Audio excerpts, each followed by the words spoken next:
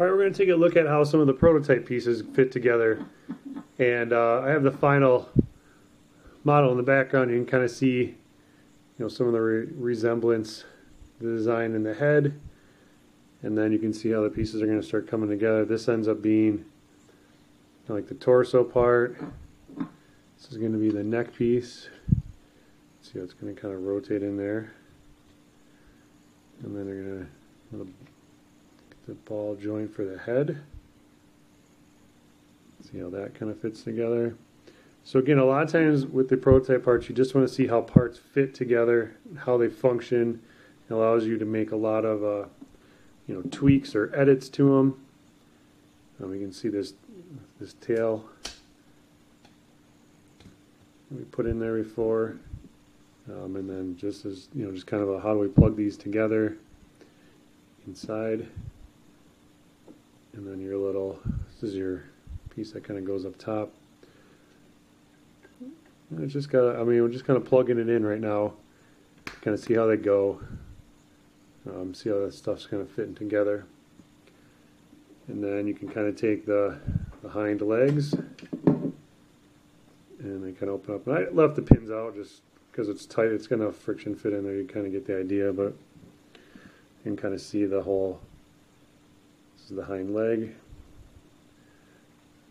with the vent port kind of thing. And obviously we made some changes to get to the end, but this one's pretty close.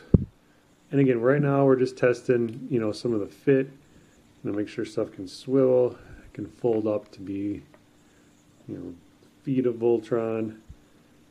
Can also stand out to support the lion. A lot of what this design went after was like, how can we make a lion look more like a lion?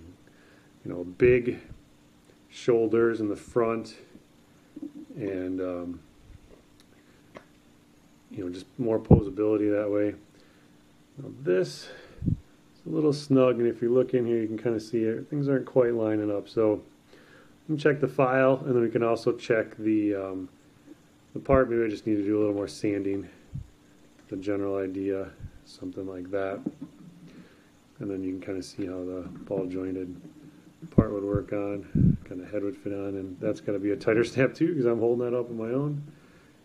But yeah, this is pretty much a good look at like an ABS PLA plastic prototype of what ends up being something that looks, obviously once it's full painted and you got the whole tooling completed and out of the mold, painted, all that fun stuff, and assembled, a lot better. But you can see how you get there. Like obviously these pieces need some work. This guy's not even snapping on, so got to check out that. We got issues, we got fit issues here with this stuff not being able to go all the way through. And I really thought I tried to sand it down a bit, but you can see how there's some stuff up here that's probably preventing that. So let me take a look at that. But this part of the lion went together very nicely. So we got a lot of good things going on there. And kind of play around with how these go. Again, I left the pins out, but you can see how if we cover those up and just how that's kind of getting to be the legs. And these are just slide-on pins, and I believe on this one they're a little more ratchety. But again, you can kind of see the direction. The tail ends up changing a bit too. So it just kind of folds up. Whereas this guy's a slider. So again, some of the changes that go into this, you can kind of see. Let's see. If we were to take that guy up and pretend this worked all the way. You want to see how that's going to fit together, in the foot mode kind of thing. So loosely foot mode.